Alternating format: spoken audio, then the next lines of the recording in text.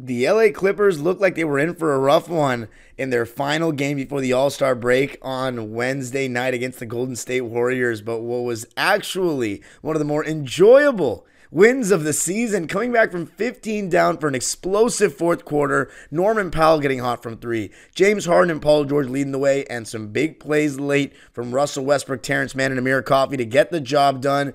A team win indeed. Going to be talking about it all on today's Locked On Comeback Clippers. You are Locked On Clippers, your daily Los Angeles Clippers podcast. Part of the Locked On Podcast Network, your team every day.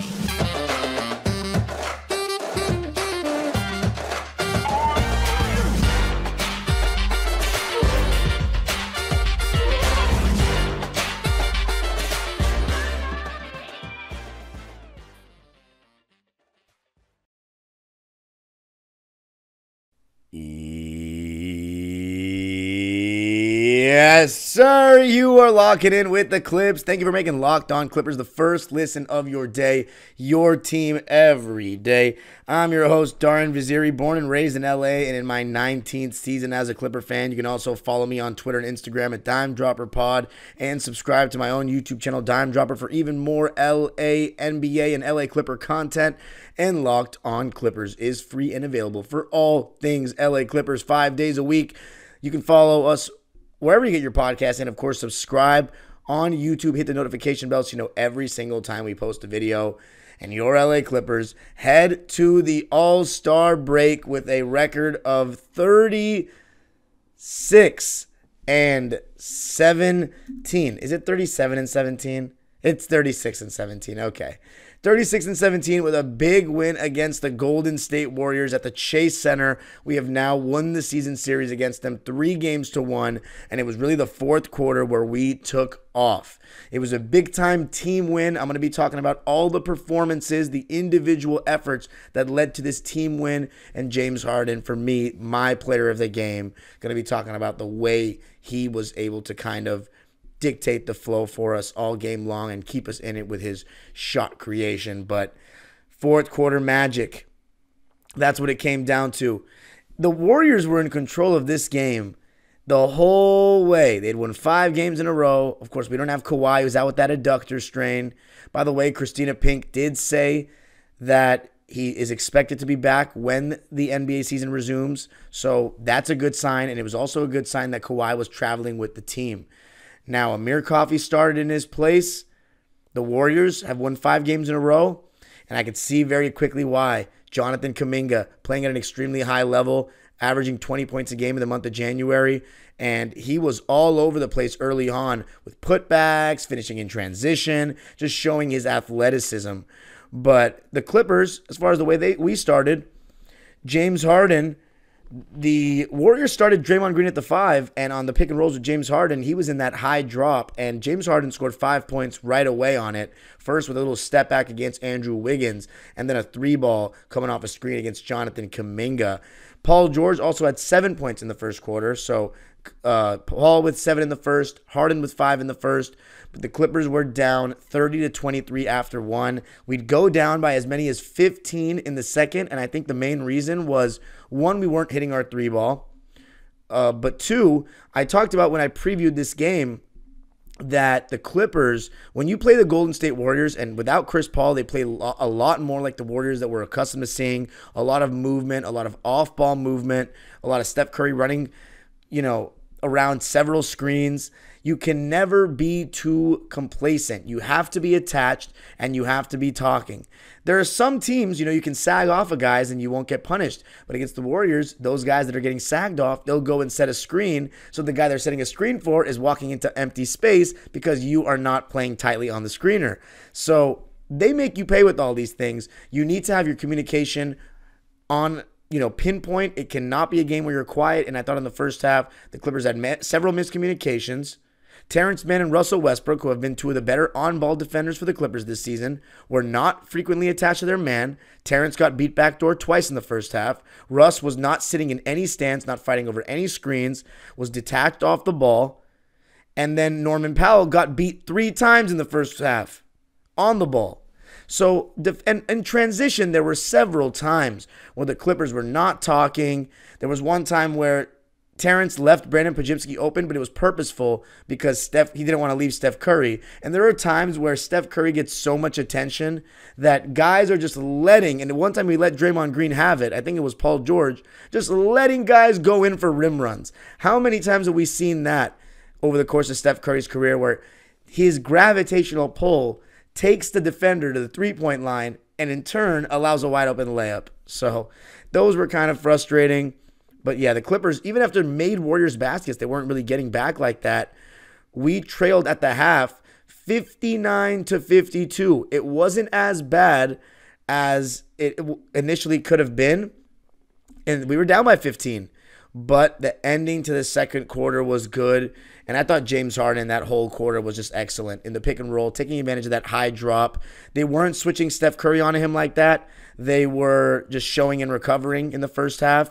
And as far as their matchups, they had Wiggins on Harden, Kuminga on Paul George, Draymond on Zoo, Clay on Amir Coffey, and Steph on Terrence Mann. And then we had Amir on Steph to start, but we had Terrence on Steph in the beginning of the third quarter. Terrence on Kuminga when Amir was on Steph and vice versa.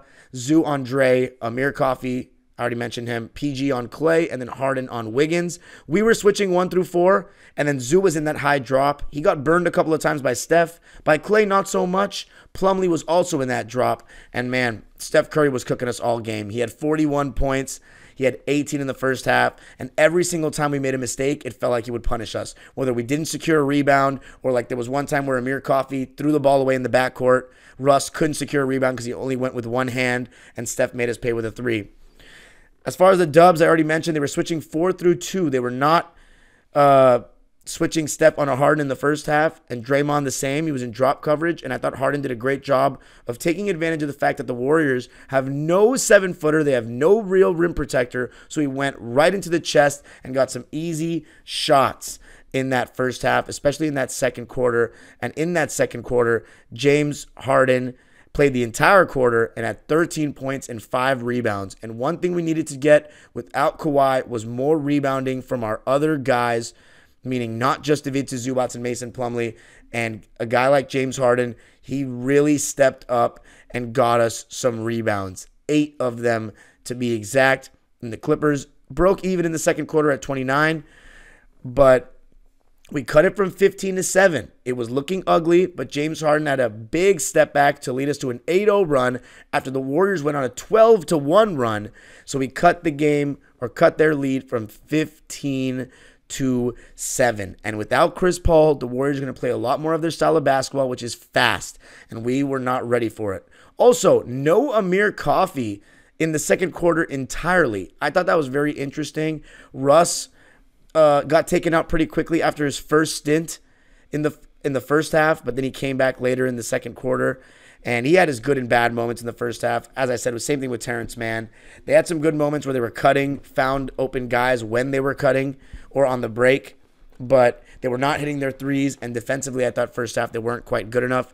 But like, for example, in the first half, Russell Westbrook was 2 for 7, 0 for 2 from 3, 5 points. Third quarter, man, Zubac, I thought, started out the quarter really well. And I thought Zoo in this game looked a lot more like his normal self, finishing around the basket. He had that jump hook over Draymond in the third, that drop step and dunk, was protecting the rim well. And I thought he and Mason Plumlee. And Mason Plumlee had one of his better games of the season for me. I thought they both did a really good job on those short rolls because, again, they're in that high drop with Harden. And Harden did an excellent job of finding his open teammates all night, whether it be cross-court passes in the pick and roll, passes up ahead, just throwing it ahead in transition, or those pocket passes. And he found the bigs frequently for those pocket passes, and they made some good decisions on the short roll. And I thought Terrence Mann and Russ did a fantastic job cutting baseline. The both of them got several buckets that way. Terrence also, I thought, did a pretty solid job of leaking out. So even though his 3 wasn't falling, and only one of them was a bad shot, and yeah, it did get a little frustrating. And right now it seems like Terrence is going back into a 3-point slump, which he's been shooting really well in the new calendar year, 2024. Hopefully it's not serious. I love that he made that three at the end of the third. That maybe gave him some confidence and momentum. But all the other stuff offensively, I thought he was really good. He was attacking. He was making good passes. He got 4 assists in this game, 2 offensive rebounds, including the one that sealed the game. And I thought in transition, he had some nice drop-offs as well. So solid stuff overall outside of the missed threes. And I think the same for Russ, although Russ, he was a little loosey-goosey with the ball. He had 2 turnovers in the game. And in the third quarter, he had a really bad ending to the quarter where he was playing super fast, had a bad 2-for-1 shot. And I don't like Russ getting the shot on the 2-for-1s. He just shoots a bunch of threes. And he didn't follow the rule this game. He was 0 for 2 from 3, shot the third, missed, and didn't get back when he missed it. There was also a time in the second quarter where Harden wanted to foul on the step-back 3, missed, and didn't get back. So our transition defense in the first 3 quarters I thought was not good enough. We got outscored 38-34 in the third. But again, we were just kind of hanging around. And in the fourth quarter, we lit them up. And it started with Norman Powell. 12 points in the fourth, 4 for 4 from 3, just went lights out, and he hadn't really gotten going. I thought he was bad defensively up to that point, but the way he lit it up, 2 left corner threes, and almost all of them coming from James Harden. Whether it be him targeting Steph and pods late in the game in isolation, which he did, and he sometimes saw 2 bodies, that gets the defense moving. The amount of hockey assists James Harden had was amazing, and that's something that doesn't go in the stat sheet, but was very effective. And then Paul George to start the fourth quarter. Really aggressive. He was 0 for 6. We're talking about Terrence Mann and Russ missing threes. Paul George was 0 for 6 from 3 in the third and 1 for 7 from 3 overall. But in the fourth quarter, he started posting up Gary Payton. And what did I talk about last game? Stop making the game complicated. Get in the post at the elbow. He created a defensive 3-second violation, got a bucket. They doubled. He found Norman Powell for 3. And it led us to a 10-0 run and what ended up being a 17-2 run in that fourth quarter. And Paul George was the kickstarter. And then Russell Westbrook started getting going, crashing the boards, found Paul George on a nice back cut, which we've been seeing more of lately, PG back cutting. And then the offensive rebound and dish to Zoo. And then Norm, as I said, just continued to scorch. We had to get by without Paul George, who committed a reckless 6th foul, reaching for no reason, and James Harden was still able to get us across the finish line, finding open guys, and Russ's Euro step kick out to Coffee for the open 3. That's when I knew we had them. And it's funny because the Warriors still made it tough, but Klay Thompson somehow, I don't know why, fouled Russell Westbrook late in the game. Russ made 2 huge clutch free throws, just like game 1 of the playoffs. And then Terrence Mann comes back in, saves the game with the big offensive rebound tip to Amir Coffey. Or should I say sealed the game, not saved. And we get the win, 130-125. And coming up, going to go more in depth about the individual performances in this game because we got a lot to talk about. Did you know that even if you have a 401k for retirement, you can still have an IRA? Robinhood has the only IRA that gives you a 3% boost on every dollar you contribute when you subscribe to Robinhood Gold. But get this, now through April 30th, Robinhood is even boosting every single dollar you transfer in from other retirement accounts with the 3% match. That's right, no cap on the 3% match. Robinhood Gold gets you the most for your retirement thanks to their IRA with the 3% match. This offer is good through April 30th. Get started at Robinhood.com/boost. Subscription fees apply. And now for some legal info. Claim as of Q1 2024 validated by Radius Global Market Research. Investing involves risk, including loss. Limitations apply to IRAs and 401ks. 3% match requires Robinhood Gold for 1 year from the date of first 3% match. Must keep Robinhood IRA for 5 years. The 3% matching on transfers is subject to specific terms and conditions. Robinhood IRA available to U.S. customers in good standing. Robinhood Financial LLC is a registered broker-dealer. Locked On has launched the first ever national sports 24/7 streaming channel on YouTube, and now it's also available on Amazon Fire TV in the free Fire TV Channels app. Locked On Sports Today is here for you 24/7, covering the top sports stories of the day with the local experts of Locked On, plus our national shows covering every league. Find Locked On Sports Today, now available on the free Fire TV Channels app. All right, Clippers winning this one 130-125, gutsy win in the Bay, and I have to say, I got to give a shout out to our coach, Ty Lue. Those calls in the beginning of the fourth were crazy. First, Mason Plumlee, that was not a play on the ball by Draymond. And all Ty Lue asked was, James, did he go for the ball? And he got hit with a tech by that white ref. So frustrating. I don't blame him for getting that tech. And then when Mason Plumlee gets fouled by Draymond Green and they call him nothing, he gets frustrated, slaps Pods, who had an insane game, by the way. Oh, my God. He was getting so annoying. Making his threes, taking charges, making the right plays. They love him over there. I saw him at Santa Clara whoop Pepperdine, one of the most impressive college performances I've ever seen live. So he continues to torment me, but thankfully we won. But the point is, Mason Plumlee was swinging at it, and, okay, he didn't make a play on the ball, but they reviewed that one and not ours. Insane. So Ty Lue had every right to get ejected. I don't blame him. He was fighting for his players, and they responded. Shout out to Dan Craig. Did a good job when he took over, but it's Ty's scheme. It's Ty's game plan.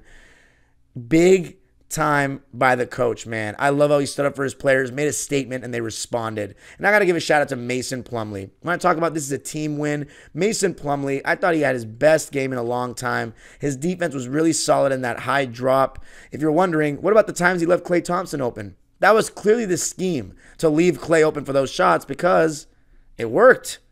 Klay Thompson shot 4 for 14 from the field and 1 for 9 from 3. Mason Plumlee, I thought, did a decent job of containing in the pick and roll and not letting Steph just come off for wide open shots. He did a good job of knowing his personnel, knowing when to do certain things defensively. I can't think of all of them off the top of my head. He rebounded, he finished, he made good decisions in the short roll. I thought he had a very solid game and one of his better defensive games. 8 points, 6 boards, 3 assists, 1 steal. 2 of those are offensive rebounds. He was 3 for 6 from the field, 2 for 3 from from the foul line in 16 minutes.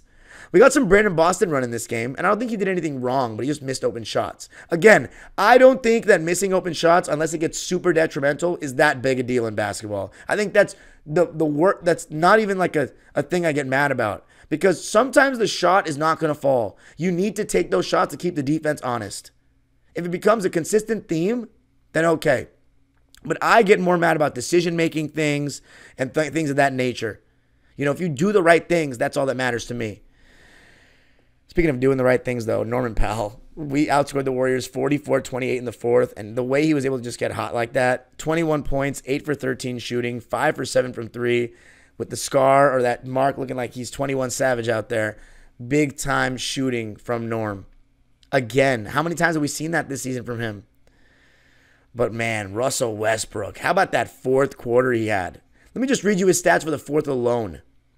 10 points, 4 boards, 3 dimes, a steal, no turnovers, plus 16. He played every minute of the fourth. So did Norm, so did James. And Russ and Norm were both 4 for 6 from the field in the fourth. Russ made both of his free throws. Norm, of course, 4 for 4 from 3.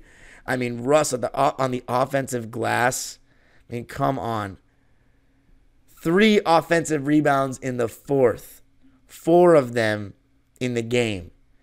The guy is just relentless. And when you give him an extended stretch, he'll have his bad, but he'll always make up for it with the good, it seems. Or a lot of times he will. And remember, it's not the Timberwolves. They don't have a rim protector.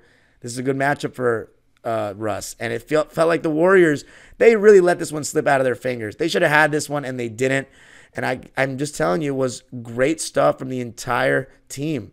Again, even though Terrence couldn't make a 3, stayed cutting, stayed finding the open man and doing the right things, and stayed shooting them, which I love. So solid there. Amir, big time shooting. How about Amir's stat line in this game? 14 points, 6 boards, 1 turnover on 4 for 7 shooting and 2 for 4 from 3 and 4 for 4 from the line in 24 minutes. The guy continues to be efficient and effective. And Terrence Mann, 9 points, 5 boards, 4 assists, just 1 turnover, and it was on that offensive foul against Pods that we challenged and we didn't win. 3 for 8 from the field, 1 for 6 from 3. He played 28 minutes. I do have a critique with the free throws. We missed 8 free throws, and we shot 37 of them. 19 more than the Warriors, but because we went to the basket more and they just shoot a lot of threes. Steph Curry alone shot 19 threes. But Terrence, 2 for 4 from the line. Russ, 3 for 5 from the line. Those are the two guys mainly that I wanted to call out on that. But Terrence, 3 for 8 from the field. He was 2 for 2 from 2, but 1 for 6 from 3. Thankfully, he made that last one. Hopefully, gives him some confidence going into the All-Star break. But yeah, coming up, going to be talking more about the performance of the stars, and especially my player of the game in this one, James Harden. I got to tell you a little something about Hungry Root. Hungry Root is your partner in healthy living. It's the easiest way to get fresh, high-quality groceries and simple, healthy recipes delivered to your door. Take a fun, short quiz, and Hungry Root will get to know your personal health goals, what you like to eat, the kitchen appliances you use, and more. Then they'll build you a personalized cart with all your grocery needs for the week and give you delicious recipe recommendations to put those groceries to good use. Hungry Root will recommend recipes and groceries based on your personal tastes, but each order is fully customizable. Take their suggestions or choose anything you want. Right now, Hungry Root is offering Locked On Clippers listeners 40% off your first delivery and free veggies for life. Just go to hungryroot.com/lockedon to get 40% off your first delivery and get your free veggies. That's hungryroot.com/lockedon. Don't forget to use our link so they know we sent you. All right, Clippers winning this one and moving on to 3-2 without Kawhi Leonard. And ideally, these are the kind of games in which you made the trade for James Harden. So, James, I thought he was my player of the game. He was absolutely incredible, in my opinion, killing them in the pick and roll all night long. And even though we weren't hitting our threes, he continued to make great passes and finding those open guys. And he was also aggressive scoring the ball as well. So, James Harden in this game, 26 points, 8 rebounds, 7 assists, just 1 turnover, 7 for 12 from the field, 4 for 9 from 3, 8 for 9 from the line, and he was tied for a game high plus 13 with Ivica Zubac. James played 40 minutes, so he needs that All-Star break, and I'm happy he's not going to Indiana. But boy, does he deserve to be an All-Star, just like some other guys that didn't make the team, because he's been playing at a high level all year, and we don't get that win without him. He was spectacular. I got not much to say about him, and I thought it was one of his better defensive games of the season. They tried to go at him a bit, and he stood up to the task against Steph. Got away with a bit of hand checking, but look, I mean, when he does a decent job staying in front. It's amazing what the hand check can still do at an NBA level when it's allowed. And I thought he did a good job of just being active and knowing he's got to close out on shooters, putting a hand up, and having a sense of urgency that, okay, Steph and Clay, I got to get a hand up. And one time there was a possession in the third quarter, I believe it was, where he had 2 good contests on Klay Thompson in the same possession. And then he blocked Steph Curry at one point in the first half. So excellent all-around game from James Harden. I have no critiques. If he plays like that in the playoffs, we are set to do some special, special things. And Paul George, even though he had a bonehead 6th foul, I thought he was really solid with his aggression in that fourth quarter. When he was going at Gary Payton II, he was, going into his chest and playing physical, not shying away from it, back to basket, elbow, and you saw the commotion and this havoc that he was causing. 24 points, and he also made some really good passes today, Paul George. There was that one he had to Terrence Mann in transition where he threw it around his back, kind of. Not a behind-the-back pass, but threw it around his back with 2 hands. And then that bounce pass to Mason Plumlee when he got raked by Draymond Green was nice. Paul had 24 points, 5 rebounds, 5 assists, 2 steals, 1 block. He did have 2 turnovers, though. Shot 8 for 17 from the field, 1 for 7 from 3, 7 for 8 from the line. And finally, it felt like in that fourth quarter, he was getting a good whistle. Clippers shot 50% from the field. Warriors shot 46% from the field and shot 15 more shots, but the Clippers shot 19 more free throws. We shot 78% from the line. They shot 72% from the line. We shot 34% from 3. They shot 38% from 3. Offensive rebounds, they were killing us in the beginning. They had 13 for the game. We had 12. We kind of evened it out with Russ, Terrence towards the end. And we had 12 turnovers. They had 9. So, okay in the turnover department for me. We had 8 more points in the paint than them. And our largest lead was 7, and we got the job done. By the way, Ivica Zubac, double-double, 13 points, 10 rebounds, looking a lot more like himself. 3 assists, 2 steals, 2 blocks. I don't know if I mentioned that jump hook he had over Draymond and that drop step he had in the third quarter, dunk. I may have. I've done 2 shows tonight, so I'm exhausted.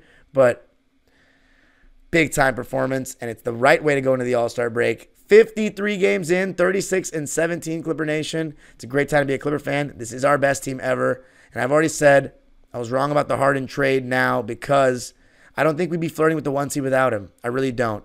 I do have my reservations for the playoffs and the title, but the way Russ has sacrificed by going to the bench, which I never expected, that was probably my biggest L of all, was underestimating that sacrifice that he was willing to make still for his friend.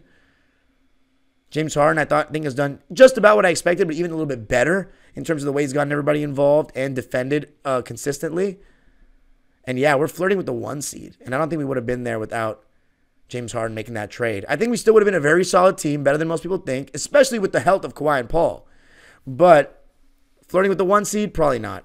So shout out to James Harden. He's my player of the game in this one, and it was a great team win, one of my absolute favorites of the season. By the way, Bones Highland and PJ Tucker not traveling with the team. Apparently, they'll rejoin them after the All-Star break. We've heard a lot about PJ Tucker wanting to be moved, wanting to get minutes on a contender.